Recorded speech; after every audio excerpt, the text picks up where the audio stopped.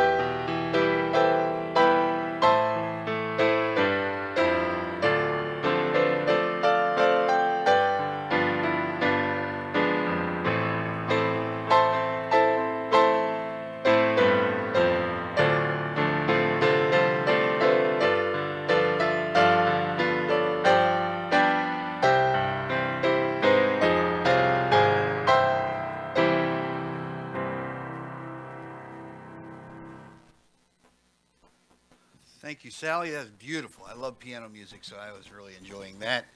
And you played wonderfully. Thank you very much for doing that for us this morning. On this resurrection morning, as we celebrate the resurrection of the Lord Jesus Christ, He is risen. He's not in the tomb. That tomb is empty.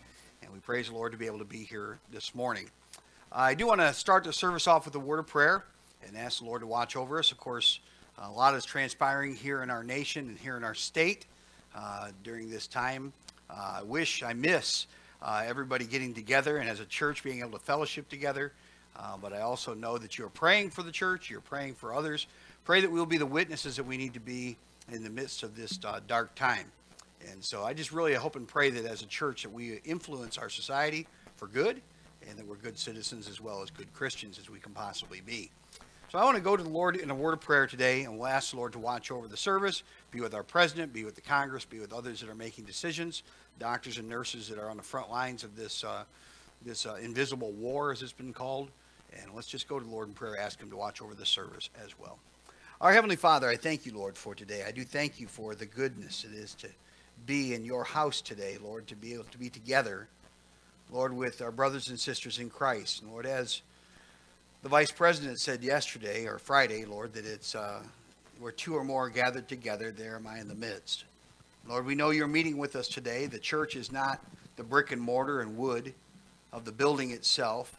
Lord, the church is the people. And while we cannot congregate together because of this crisis, because of the laws of our land, Lord, we do also recognize, Lord, that we are meeting together as brothers and sisters in Christ with a unity of spirit and unity of mind, in one accord, Lord, wanting to praise you and thank you for that which you've done in our lives. So, Lord, we come before you, Lord, with a humble heart, recognizing on this resurrection day that we have so much to be thankful for. The country we live in, the families you've given to us, the livelihoods that we have. Lord, you've been so wonderful. Father, I pray that you would watch over us today, Lord, but also be with our nation, Lord, those that are struggling, those in our reserves, National Army, Navy, and Marines, others that are serving in other parts of the world. May you watch over them, be with their families today.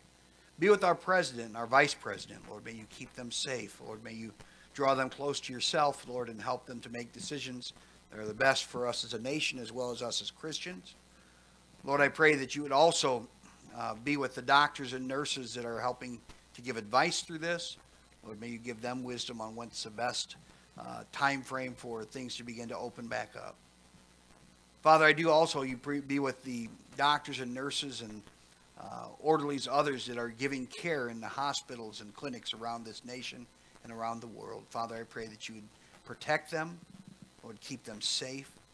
Lord, help them that they would do everything in their power, Lord, to stay healthy. Father, I pray that you protect them, protect their families as well. Lord, we love you. We're so grateful and thankful for being here today on this resurrection day. Lord, may we lift your name up on high through song. And Lord, may your name be praised in the message that is to come as well. Thank you for all that you've done for us. Bless this time that we have together. Speak to our hearts. And if there be one today that does not know you as Savior, may today be the day of their salvation. Watch over us now. In thy precious Son's name we pray. Amen.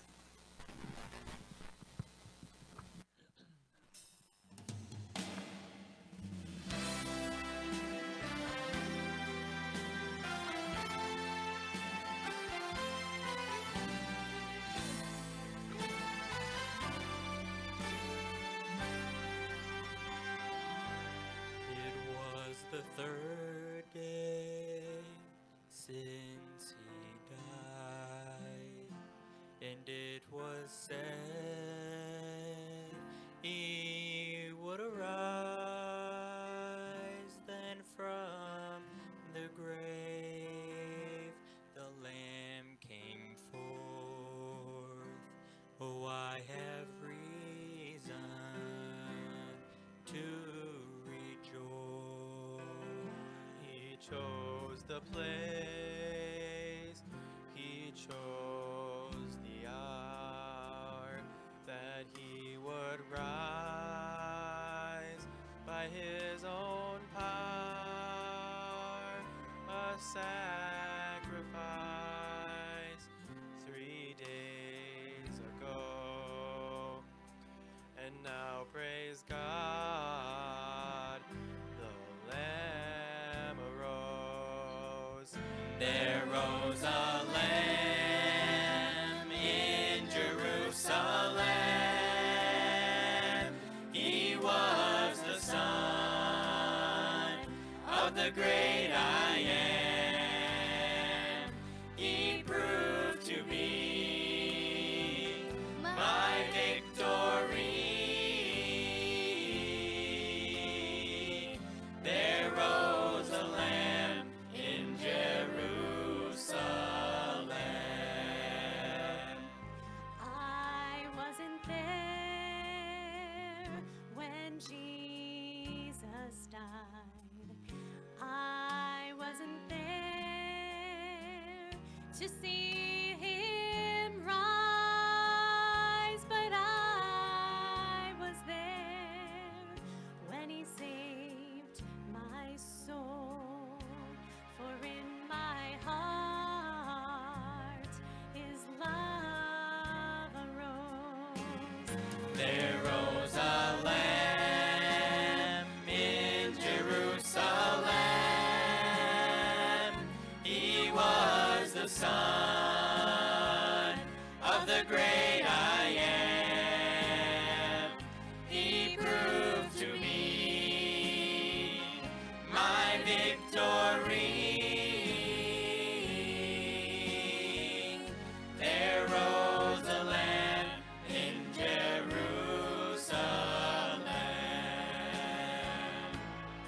He arose, he arose, hallelujah, Christ arose. He arose, he arose, hallelujah, Christ arose. He proved to be my victory. There rose a lamb in Jerusalem.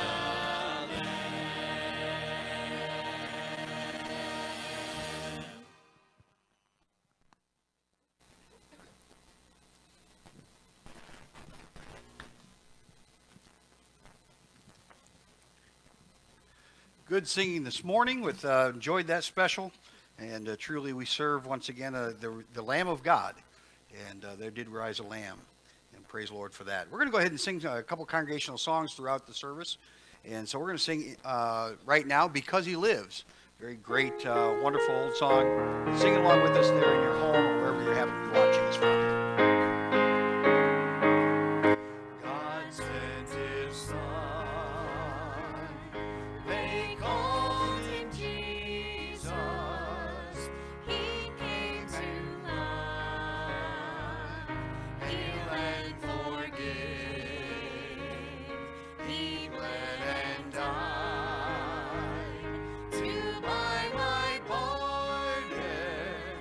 An empty grave is there to prove my Savior lives. Because He lives, I can face tomorrow.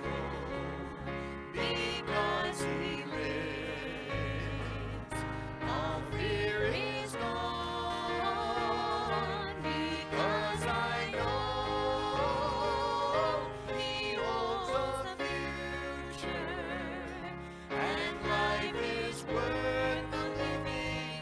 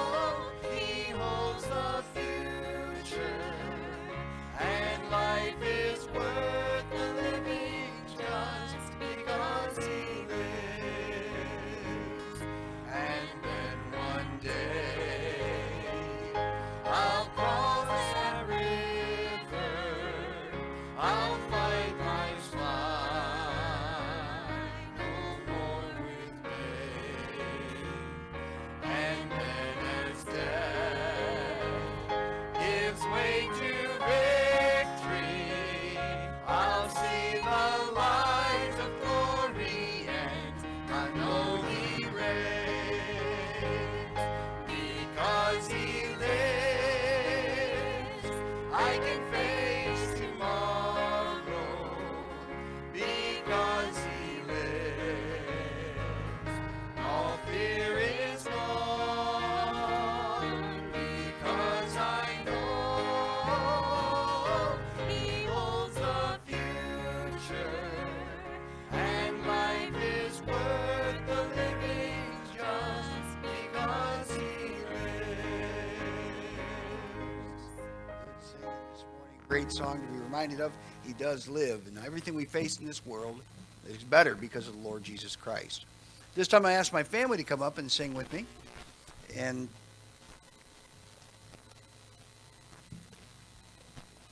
a song that we love to sing entitled In Christ Alone.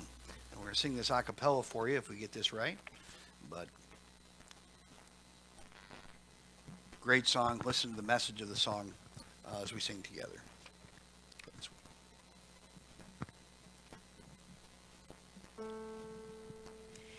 In Christ alone, my hope is found. He is my light, my strength, my song.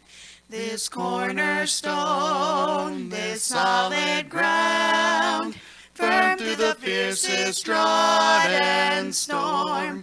What heights of love, what depths of peace, when fears are stilled, when striving cease. My comforter, my all in all.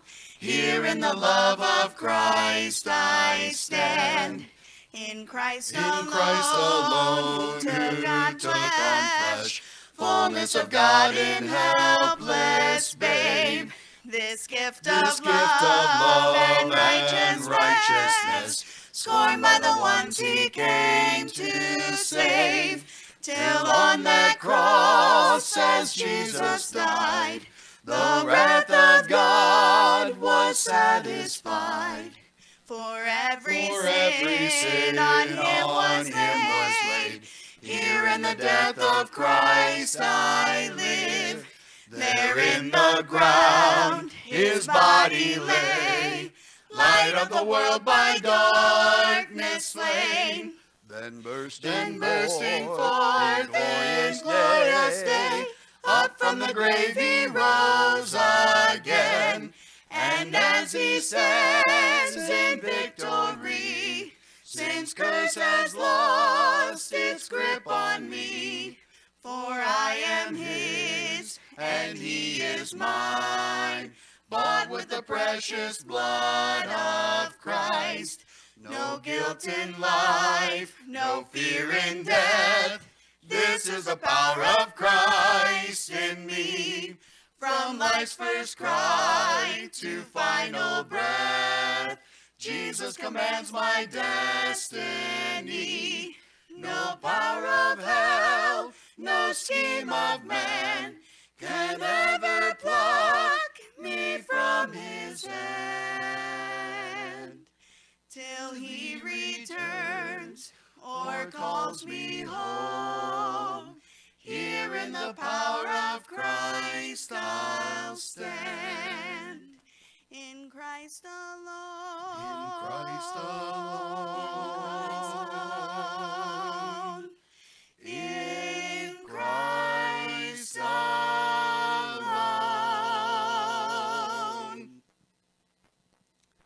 Thank you, family. Appreciate you singing that with us. And we're going to sing another congregational song.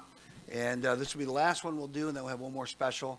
And then we will have time for the preaching of the Word of God. Hopefully all the music is preparing you for that point when the Word of God is preached, that our hearts are prepared for the message that's found there. And that's really the purpose of music. And so I encourage you to just be thinking of this as we sing this next song. Oh, praise His name.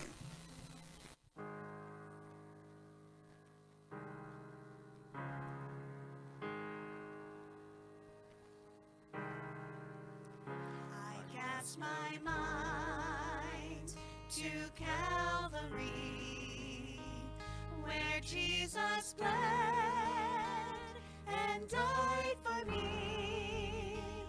I see His wounds, His hands, His feet, my Savior on that curse. twisted tree.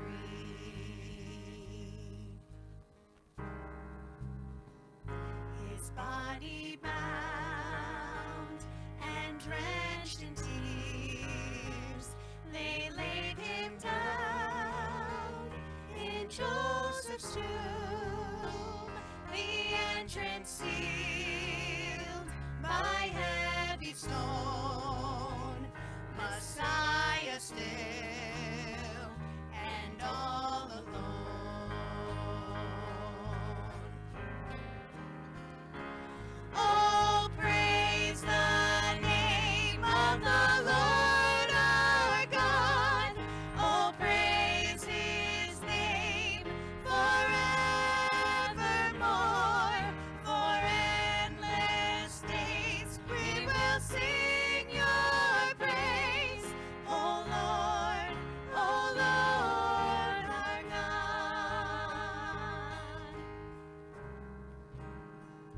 And on the third, at break of dawn, the Son of Heaven rose again.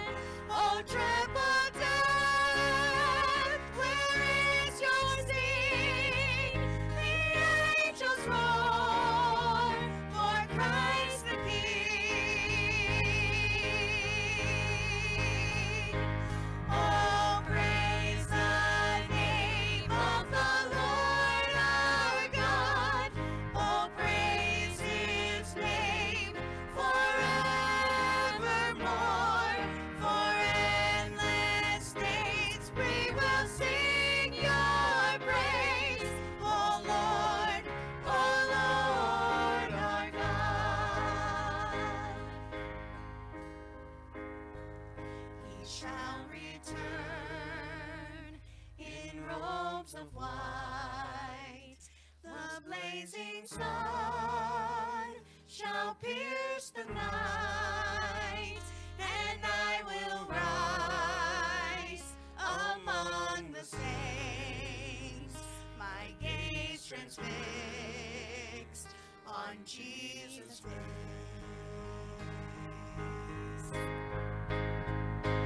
Oh, praise the name of the Lord our God. Oh, praise his name forevermore. For endless days we will sing your praise. Oh Lord our God. Oh, praise the name of the Lord our God. Oh, praise his name forevermore. For endless days we will sing your praise.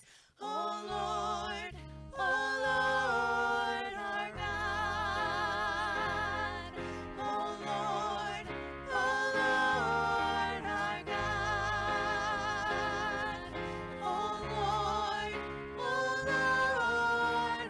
God.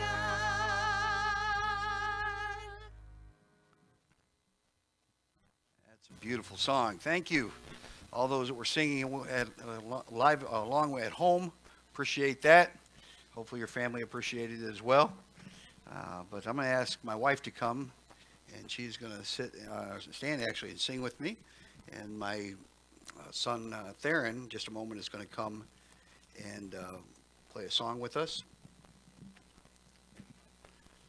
called "Then Came the Morning." And I think of what it must have been like for the disciples and for Mary and the other women that followed and took care of Jesus and the disciples, what it must have been like to see him crucified. Now, Jesus had told them repeatedly he was going to be crucified. They were going to take him in Jerusalem, and the very crowds of people that were crying out Hosanna would be the same ones that would now cry out, crucify him, crucify him. And so it had to be a very confusing time for them, that they didn't understand everything that was taking place. Of course, we have the ability to look in hindsight to know that it was all part of God's plan, and Jesus must needs go to Jerusalem. He needed to do this. That was essential for the salvation to be brought to mankind. And so as we sing this song, this last song, and then we go into the message, just kind of stop and think about what salvation means and what the death and burial, and as we celebrate today, the resurrection of Jesus Christ, what that means to us as Christians. So we'll sing, Then Came the Morning.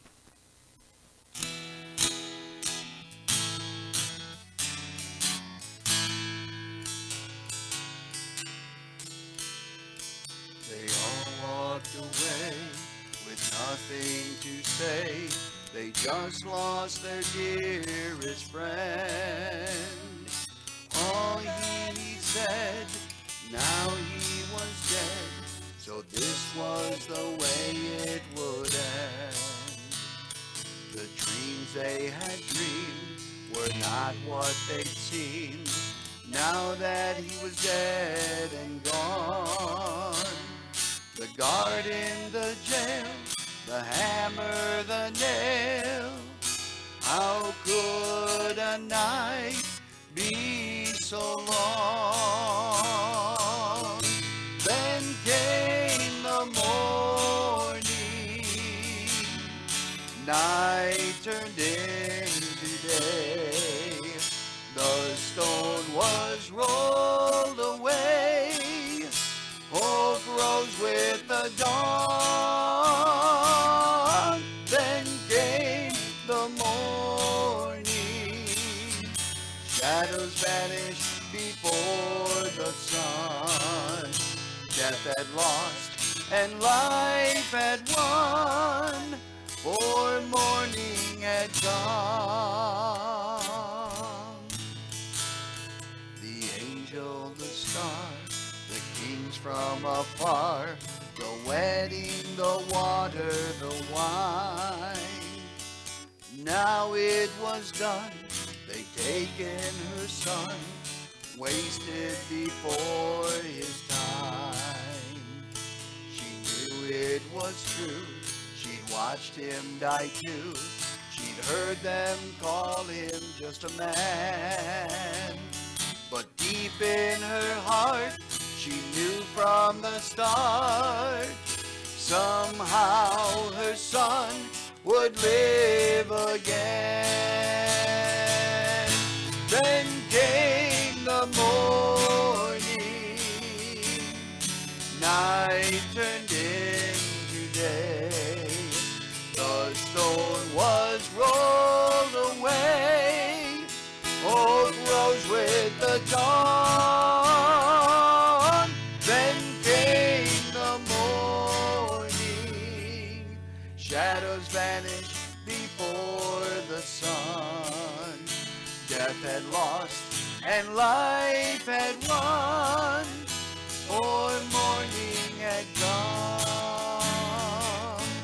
Death had lost and life had won, for morning had come.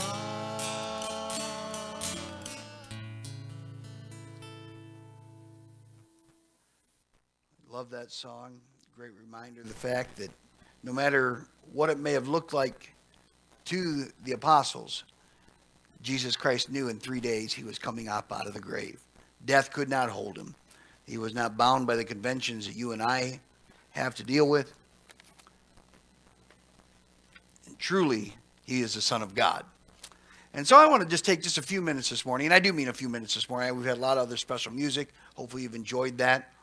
But I want to talk a little bit here about Easter and Resurrection Day, Resurrection Sunday, and what that means to us as Christians, and what lessons we can learn from the book of Mark, chapter 16. If you'll take your Bibles, Mark, chapter 16. We'll look at the first 8 verses in this. I'm not going to have you turn to read them. I'm going to read them just to you, and then we'll go through each one of these as we go, looking at different verses. Last week, of course, we celebrated Palm Sunday, and there was a Palm Sunday years ago that took place, and there was a little girl by the name of Annie who was 5 years old, and she couldn't go to church on Palm Sunday because of a sore throat, so she stayed home with her mother. When the rest of the family returned home, they were carrying these palm fronds or palm branches, and Annie asked them, what are those for? Well, her dad explained to her, he said, people held them over Jesus as he rode by on a colt, on a horse, a donkey. And she cried out, the little 5-year-old cried out, wouldn't you know it? The one Sunday that I'm sick and Jesus shows up and gives pony rides. She misunderstood what her father was trying to say about Palm Sunday. And I'm convinced there are many today that miss out on the meaning of Resurrection Day or Easter because it's been commercialized or because they view it as time off or a special holiday where they get together with family and friends, never realizing what an important and awesome day it is for us as Christians to be reminded and for the rest of the world to know that he is not dead, he is risen. He is risen. If you're watching us on Facebook or on YouTube, you can go to the church's website and you can download a printable copy of the lesson for today, message for today, or you can follow along with it there on YouTube or on Facebook. And so I'd encourage you to do that if you'd like, or just kind of sit back and listen and let the Word of God speak to your heart. I'm going to read the first 8 verses here. That's not on our screen. I'm going to read them to us so that we kind of get some background here. Of course, this takes place after the crucifixion. Jesus Christ has been laid in a tomb for 3 days and 3 nights.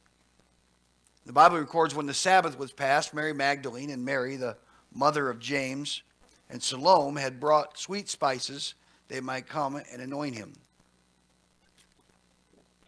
And very early in the morning, on the first day of the week, they came unto the sepulchre unto the rising of the sun. And they said among themselves, who shall roll away the stone from the door of the sepulchre? And when they looked, they saw that the stone was rolled away, for it was very great. And entering into the sepulchre, they saw a young man sitting on the right side, clothed in a long white garment, and they were affrighted. And he said unto them, be not affrighted, ye seek Jesus of Nazareth, which was crucified. Notice this next part here. He is risen. He is risen. He is not here. Behold the place where they laid him. But go your way, tell his disciples and Peter that he goeth before you into Galilee. There shall ye see him, as he said unto you. And they went out quickly and fled from the sepulchre, for they trembled and were amazed. Neither said they anything to any man, for they were afraid. On this first Easter morning, or resurrection morning, as we call it as Christians, there are basically 3 groups of people that you find here. And I'm not going to dwell on these because that's really not our point of our message. But there are 3 groups of people that are here at the resurrection day, that first resurrection day. And I believe those people are still with us today. You find, first of all, those who are believers. Those that are believers. Now, this would be Mary Magdalene. You say, what do you mean? Verses 9 and 10 says, now when Jesus had risen early on the first day of the week, he appeared first to Mary Magdalene, out of whom he cast 7 devils. And she went and told them that that had been with him as they mourned and wept. She was excited. She was amazed. And, of course, Jesus came to her and asked her why she was weeping. And she said, they've taken the body of my Savior, my Lord, away. Tell me where you put the body, and I'll go get him and bury him. And Jesus, of course, said to her, Mary. And she recognized instantly who that was and said, Rabboni, or Master, and Lord. And she recognized and she readily accepted the fact that Jesus Christ had risen from the dead. She didn't doubt her eyes. But number 2, you also have the wanderers. The wanderers, or if I'd say people who are kind of in between. You find them in verses 7 and 8 when the angel, of course, here, the witness, had told the women to go. It says, go your way and tell his disciples and Peter that he goeth before you into Galilee. There shall ye see him, as he said unto you. Now, that's a pretty positive thing, very dynamic thing. But yet, what does they say? They went out quickly and fled from the sepulchre, for they were trembled and were amazed. Neither said they anything to any man, for they were afraid. So this is that second group of people. They're wondering, how could this possibly be? They're questioning these things, and they're afraid to simply embrace it as Mary Magdalene did. But then number 3, you have the doubters. The doubters, the people that they're like, yeah, I know. They're the skeptics. They're the people that look at it and go, I'm just not sure this could possibly ever be. They're the ones that they're smarter than God. They're stronger than God. They know more. And rather than simply taking God at his word, they begin to try to rationalize what the words mean. We find them in verses 1 and in verse number 13. It says, and they, when they had heard that he was alive and had been seen of her, believed not. Verse 13 says, and they went and told it unto the residue, neither believed they them. The people just flat out said no. Now, of course, we could look at that as one individual person. Of course, most of us know him as a man by the name of Doubting Thomas. Thomas was one of the 12 disciples, or 11 now. And he said what? What did Thomas say? He said, unless I'm able to put my fingers into the palm nail prints in his hand and thrust my fist into his side, I will not believe. He was hardcore. The doubters. But I'd like this morning, rather than focusing on the wondering or the skeptics, I'd like us to focus on that first group this morning, that first group that we talked about, the believers. The believers. Let's look at them right here as we go through this. Number one, let's notice that they came expecting a dead body. They came. Now, Jesus had told them repeatedly, he said, I'm going to go to Jerusalem. They're going to try me and kill me, and I'll lay in the grave for 3 days and rise again. Now, you'd think that when it happened exactly as Jesus said, they would be eager to be there. All of them would have been there on that resurrection morning. All of them would have said, you know what, this is where we need to be because Jesus promised that he's going to rise from the dead. It shows their lack of true faith and understanding that Jesus Christ was more than just a great teacher. He was more than just somebody special. He was truly the Son of God. And so when he said something, it would come to pass. For 3.5 years, they'd watched Jesus do just that. Every time he tried to heal someone, it happened. Every time he cursed something, such as the fig trees and other different things that didn't bear fruit, they withered and died. So you think that why wouldn't they believe? Because this was an extraordinary leap of faith for them to believe that somebody who is dead would come back to life, something that we had never seen. Benjamin Franklin penned his own epitaph years ago. Now, Benjamin Franklin didn't profess to be a Christian, but he seems to be an influence, and you find that throughout his writings and his speeches that he gave. And he was influenced by the teaching of Paul concerning the resurrection of the body. Here's what he wrote for his epitaph. He said, the body of B. Franklin, printer, like the cover of an old book, its contents tore out. And stripped of its lettering and gilding, lies here food for worms. But the work shall not be wholly lost, for it will, as he believed, appear once more in a new and more perfect edition, corrected and amended by the author. I thought that was neat when I was looking at this and thinking about Ben Franklin looking at his death. John Quincy Adams, of course, was the son of John Adams, one of the founders of the country. John Quincy Adams was failing in his health, and Daniel Webster, a friend of his, came and described the last meeting that he had with Adams, with John Quincy Adams. And he said someone, a friend of his, came in and made a particular inquiry as to Adams' health. John Quincy Adams answered, he said, I inhabit a weak, frail, decayed tenement, apartment, battered by the winds and broken up by the storms, and from all I can learn, the landlord does not intend to repair. In other words, he said, I'm going to die. I know that I'm going to die. We find that the people that came to the tomb this early on this resurrection morning, these three women that came, first of all, I want us to notice in letter A here that they had seen him die. They had seen him die. Now, we'd have to back up to verses 46 and 47 of the previous chapter. I'm going to read them to you. And the Bible records, it says, and he brought fine linen and took him down and wrapped him in linen and laid him in the sepulchre, which is hewn out of rock, and rolled a stone unto the door of the sepulchre. This is Joseph of Arimathea and Nicodemus who were doing this. It says, and Mary Magdalene and Mary the mother of Joseph beheld where he was laid. They were there from start to finish, from the moment that he was taken before Caiaphas and taken into the Sanhedrin, and then was also taken before Pilate, to the time when he walked out and he went to Golgotha. They watched him as he was beaten, as he was scourged, as his beard was plucked out, as he was spit upon, as a crown of thorns was laced upon his head. And the 1 mile walk that went from the Pilate's judgment hall to the hilltop of Golgotha, carrying his own cross, these women had watched and observed all this. Not only this, but they watched when he finally got to Golgotha as they laid him out upon the cross that he had carried, and they took heavy spikes and put them into his hands or his wrists and put them into his feet and nailed him to the cross. And then with a malefactor or a thief and robbers on either side, the three of them, all of them were then stood up into the post. And Jesus Christ, the Son of God, for 6 hours was upon that cross, suffering. Now, you may not know a lot here about crucifixion, but Jesus Christ, once again, had been beaten and everything before he got there with a cat of nine tails. He had been beaten with fists and rods and spit upon and more, and he had great blood loss at this point. But for 6 hours, he lingers upon the cross. These women watching and looking on at his feet, weeping over Jesus' death. Literally, someone who was crucified would either die of one of two things. Either number one, of blood loss, or number two, they would die of asphyxiation. They would literally not be able to catch their breath anymore. Someone who was crucified would, on the nails that were in their feet, would push up to catch a breath.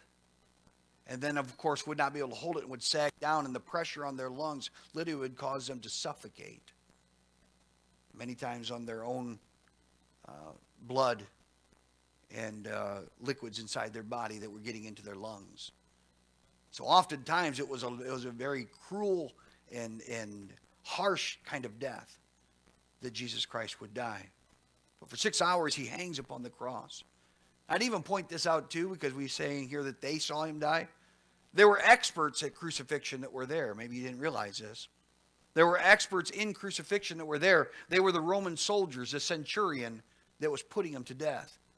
This was a uniquely Roman form of death and a great, great punishment, something that said, "Cursed is a man who hangs on the tree." Something that nobody wanted this to ever happen to them or their loved ones. And the experts, you recall after the great earthquake and the shaking of the ground, Jesus Christ gives up his spirit. Man did not take him from it. He gave it up freely for us. But as Jesus hangs there dead upon the cross, the two malefactors that were on either side, the criminals who were on either side of him, were still alive. And so the Roman soldiers came, and oftentimes what they would do is take a spear or a rod, and they would break the legs. They'd put them between the legs, and they would break their legs, causing them once again not to be able to get up upon their legs to get breath. And literally then they would suffocate and die in a matter of moments. But the Bible records when they came to Jesus, they were going to break his legs, but they realized that he was already dead. Once again, remember, these are experts. These are people that have done this multiple times. They know whether someone is alive or someone's dead. A centurion, one of the soldiers, comes and takes his spear and thrusts it into the side of Jesus Christ, literally puncturing the lung as well as the heart. And the Bible says that blood and water came gushing out. He truly was dead. They had watched him die. Letter B, these women also had come on this resurrection morning to show respect and love. They had come to show respect and love. Mark chapter 16, verse number 1, notice why they come. It says, when the Sabbath was past, Mary Magdalene and Mary, the mother of Jesus, and Salome, who had brought sweet spices, that they might come and anoint him. When Jesus was laid into the tomb before that Sabbath day that was coming place, and before that evening broke, they had hurriedly wrapped him up and put some spices on him and put him in the tomb and rolled the stone upon it. But it was not nearly the kind of love and devotion that they wanted to shower upon him. But because they would be unclean with touching a dead body going into the Sabbath, being God-honoring Jewish people, they knew that they could not do that. So they in a rush and a hurry, put him into the tomb. But now here on this resurrection morning, they come ready to do the proper benevolence, the proper respect that Jews owed the Lord Jesus Christ. And so they come here, once again, not simply because they're believing what Jesus said. They're coming to anoint, once again, a dead body. Letter C, they had a reasonable and common expectation. A reasonable and common expectation. You say, what is that? They expected the body to still be dead, is what they expected. Now, once again, we can kind of smile at that. You say, well, it's pretty redundant or a ridiculous type question or statement to make. I've had, over the years of 30 years of being a pastor, I've done many funerals. I've done some recently here. Of course, those know that I buried my mother here, her birth mother, most recently. But I have my brother Kyle, who also passed away just a few weeks ago. And I'm sure in the near future here, I'll be doing other funerals as well. And generally speaking, when you go to the funeral and you have the viewing and eventually you take that body, you go to the funeral home or to the church, wherever the body is in state, you expect when you get there that the body will still be dead. And if you were to come back 3 days later, you would not expect that to somehow have reversed itself. You'd expect, once again, that it remains the same.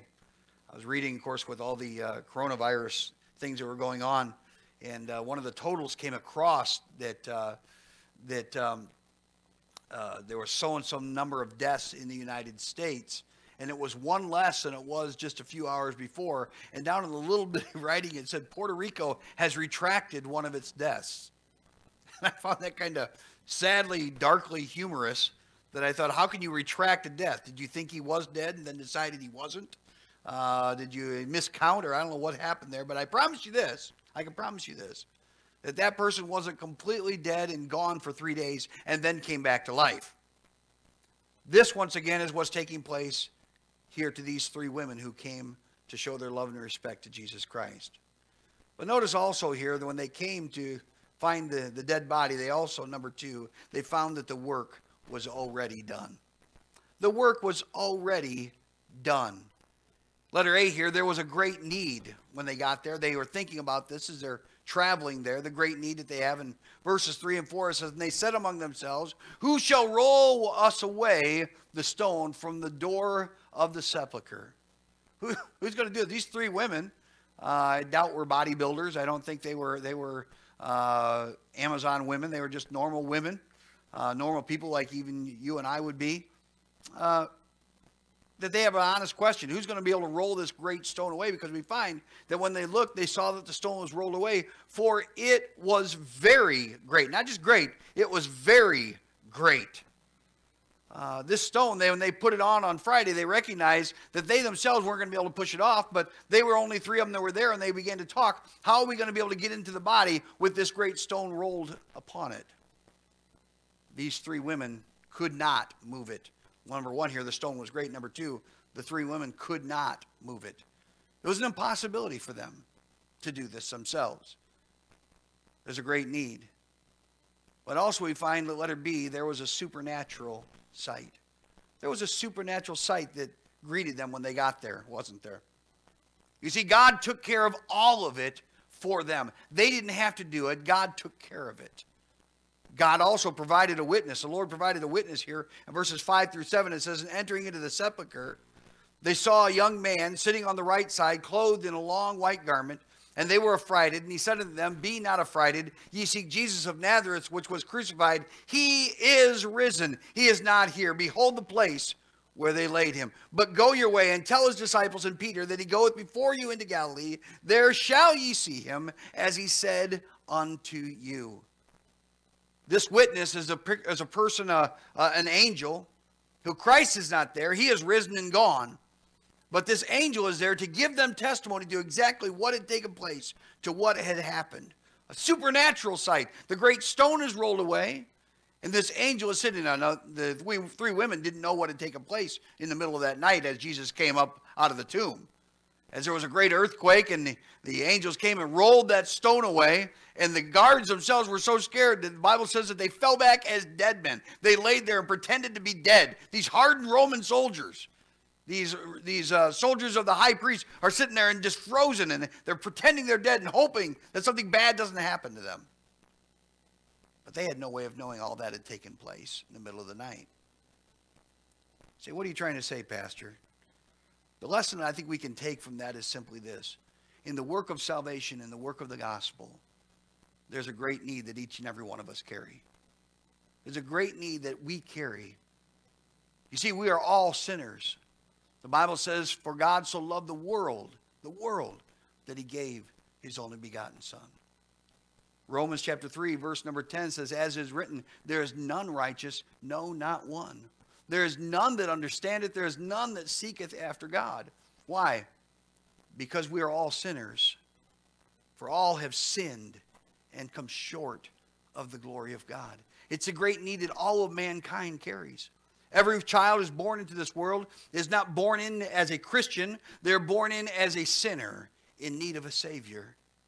All of us, no matter how rich we are, how poor we are, no matter what our station in life, no matter what our expectations may be, we are all born sinners. We have the same great need, a need that we cannot accomplish ourselves, just like those women could not roll that stone away from the door by themselves.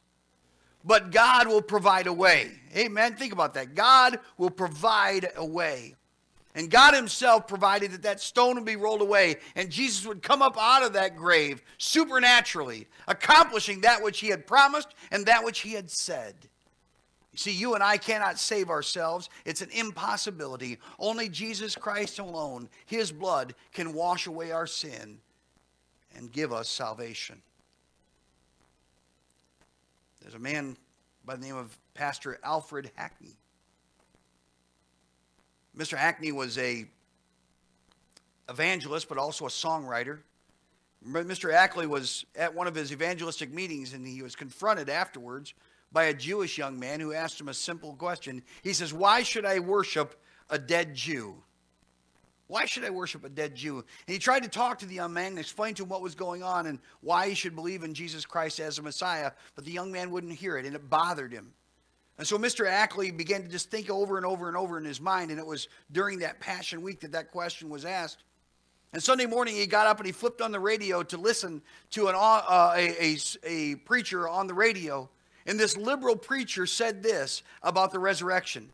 Mr. Ackley, as he turned it on, this is what this liberal preacher said. He says, "You know, it really doesn't matter to me if Christ be risen or not.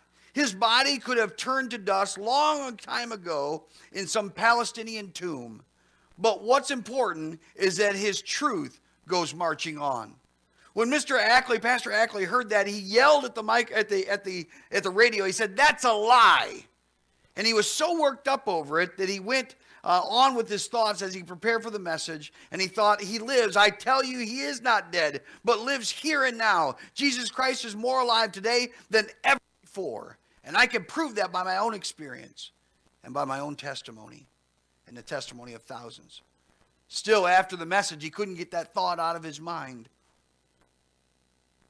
And that night, while he could not sleep, he got up and with pen and paper, he wrote this hymn. He said, "I serve a risen Savior. He's in the world today. I know that he is living, whatever man may say. I see his hand of mercy. I hear his voice of cheer. And just the time I need him, he's always near. He lives, he lives. Christ Jesus lives today. He walks with me and talks with me along life's narrow way. He lives, salvation to impart. You ask me how I know he lives within my heart." Those of us that are believers, those of us that know Jesus Christ as our Savior, we are not going to heaven because we're perfect people. We are not going to heaven because we have accomplished something great or because we're doing so many good deeds in our community and to those around us. We are saved because we are sinners who heard the gospel of Jesus Christ, that the shed blood of Jesus Christ can wash away our sins, and because of that, we receive Jesus Christ as the only gift that could be given in exchange for the weight of my sin. And Jesus Christ saves us now and forever. As I close today, I want to just leave us with two parting thoughts. Number one, we have a great message to tell. In this time of the coronavirus, and there's so much uncertainty and fear, don't buy into that, Christian. Don't buy into that. I don't care what the models say and what everything else says. Don't buy into that. We have a hope in Jesus Christ. If I were to somehow contract this virus, it's okay. Why? Because to be absent from the body is to be present with the Lord, and as the Bible says, which is far better. So why worry? Why be afraid? I also believe in this great message that we have to tell, that our Savior does live. Our Savior lives. Think about this. We're not talking about just a religion. We're talking about a relationship. We're talking about a risen Savior who sits on the right hand of the throne of the Father, ever ready to welcome any sinner who comes to him and asks for forgiveness and asks for salvation. He is ready to impart that salvation to them if they'll but ask him. Mankind has been redeemed. Salvation is for all. And that which, as these women did, they could not do themselves, God himself has provided a way and a place and a plan for every child of God and for every person who wants to come into God's family if they'll simply recognize they're a sinner. They'll recognize that they are lost.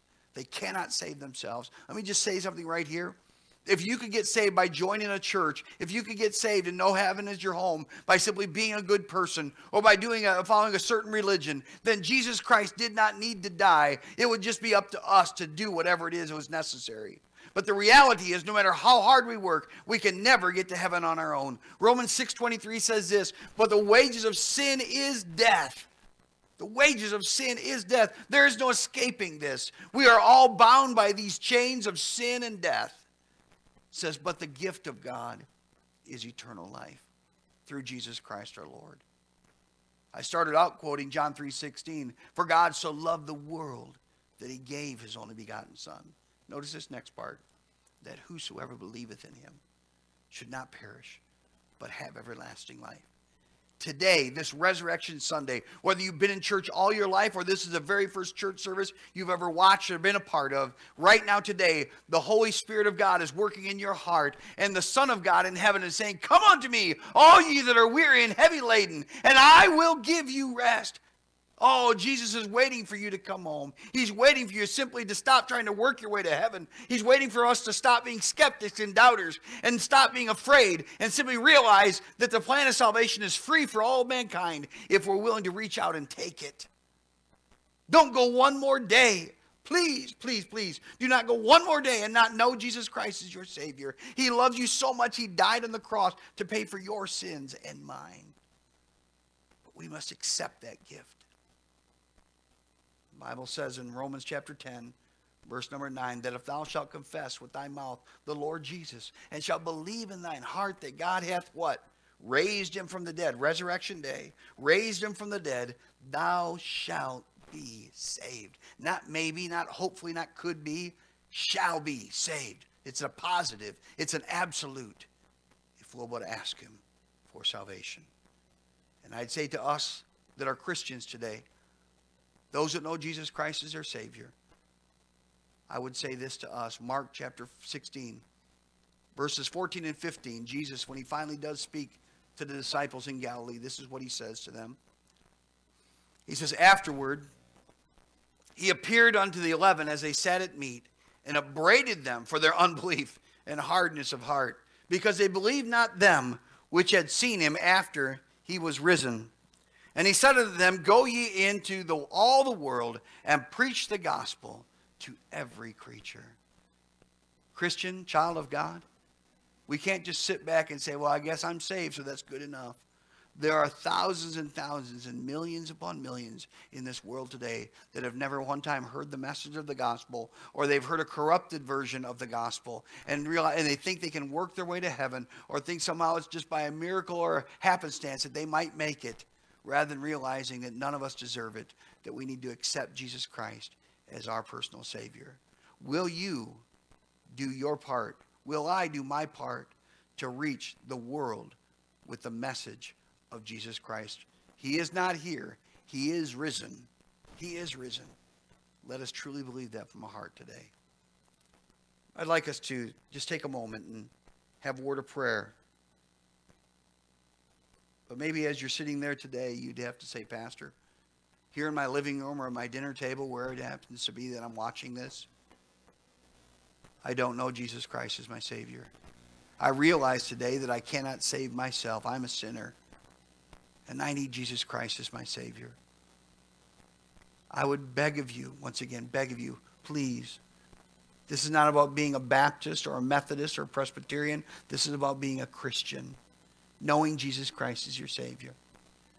If you're here today and you don't know Jesus Christ as your Savior, right there where you sit, you can receive Jesus Christ. So how can I do that, Pastor? Well, you must know that you're a sinner. You must know that your sin condemns you to a place called hell.